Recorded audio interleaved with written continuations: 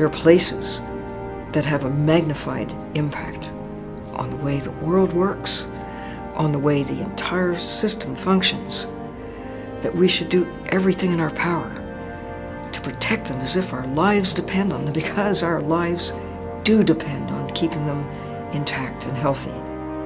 As you're moving down towards the Ross Sea, it gets richer and richer. You have this sense of it growing. You're about to witness a true concert of life, and that's what we actually saw. The Ross Sea is an amazing laboratory, both to understand how marine ecosystems used to work, but also a very valuable laboratory for understanding the effects of climate change. The Ross Sea is a really important ecosystem because all the other large marine ecosystems have been damaged. And so we have one that's reasonably intact.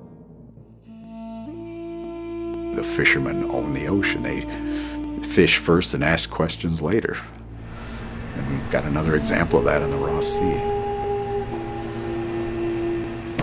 I mean, there's no, socially redeeming value about taking a toothfish out and serving it up on a platter to people in the most expensive restaurants in North America. In the case of the Ross Sea, there's a lot of very, very special characteristics that would lead most people, I think, to conclude, yes, this is a very, very important site to receive special protection.